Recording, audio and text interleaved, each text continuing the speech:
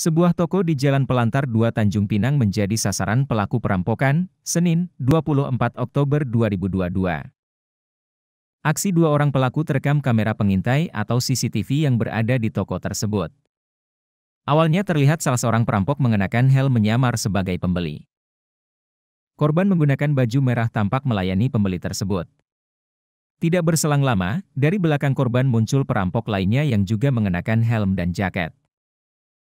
Dia langsung masuk ke toko dan langsung memiting leher korban dari belakang. Korban berhasil dilumpuhkan oleh kedua perampok. Dalam rekaman CCTV tersebut, terdengar juga suara korban yang pasrah. Setelah melakukan aksinya, dua perampok keluar dari toko secara bergiliran. Kepala Satuan Reserse Kriminal, Satreskrim, Polresta Tanjung Pinang Roni Burunguju membenarkan ada kejadian tersebut.